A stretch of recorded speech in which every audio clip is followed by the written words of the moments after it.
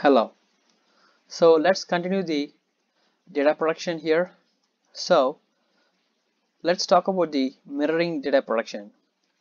So the mirroring data production has different types in which it starts from 2x to 8x mirroring. So 2x to 8x mirroring is nothing but having a duplicate copy of original file from 1 to 7. So if it's 2x, then there are 2 copies. It's 3x, then 3 copies up to 8.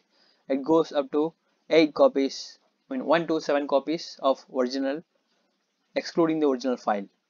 So this is how the mirroring happens on Isilon. So the mirroring happens explicitly when the production option is set to mirroring, or if the data file is very less in the sense when the data file is less than 128 KB, that is less than a stripe unit, automatically Isilon takes that particular piece of file into a mirroring data production. So there may be use cases where we'll have a file with less than 128 KB and that particular file will be considered as a mirror data production.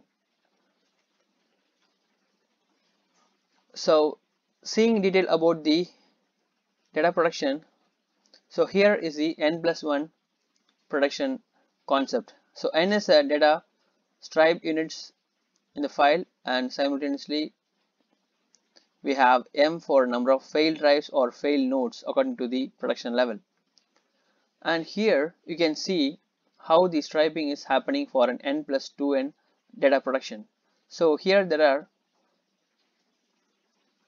5 node cluster where the blue color stripes are the production and the green are the data stripe units.